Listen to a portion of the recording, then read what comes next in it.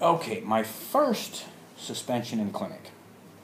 Okay, it was a snowy day. We were short-staffed. There were 2 doctors sitting upstairs. I had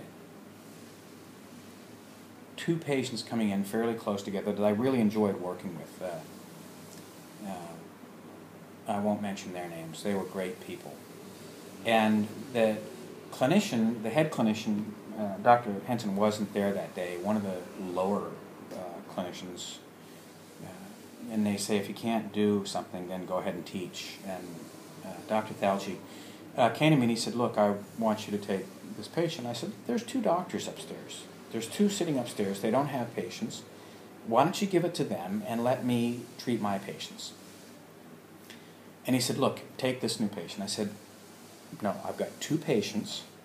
I don't want this patient. There are 2 doctors sitting up there at the table. They are not doing anything. Give it to them and let me treat my patients." And he said, "Get out of the clinic." So I went upstairs. It was snowy. One of the Dr. Marks was up there. She said, "You know what's going on?" I said, "I've been suspended." She said, "For what?"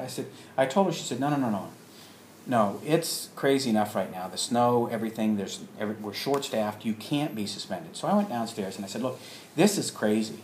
I can't be suspended today. There's just not enough doctors." And the clinician went ape shit on me, threw me out of the clinic. Not physically, just said, "Get out, get out, get out." Went back upstairs. I said, "Look, I got no choice but get out of here." And so I was suspended. When the head clinician came back, I went to him and I said, "Here's my story. I've been out for 3 days, and I don't think I deserved it." And he said, "Okay, you're back to work tomorrow morning." The story I just told, when I was, again, what had happened, one of my friends said that he was going to take one of the clinicians outside and beat the shit out of him. I mean, because he said, "He's just riding me. He won't leave me alone." And I said, "Okay, just give me a couple of hours. Let me stay with this." And so I started riding the clinician. Everything he said to me, I said something opposite. Everything, if he said blue, I said black. If he said yellow, I said orange. And that's when he gave me the Spanish-speaking patient, and that's when he came to me and said, "I'm giving 2 of your patients away." And that's when I screamed at him, "Why don't you treat the patients if you're so damn good then?" I used more verbal language at that point in time in the clinic. We went to the x-ray reading room, and the clinician said, "Get off my back." I said, "No."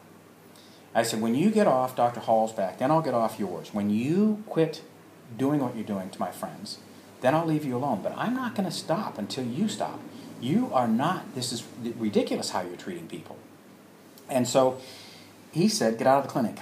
Well, I'd been kicked out once before, enough that I knew that he didn't really have the authority. And I looked at him and I said, "No." He said, "What?" I said, "No." I said, "I'm taking this up with Henson. I'm taking this up with the lead clinician here.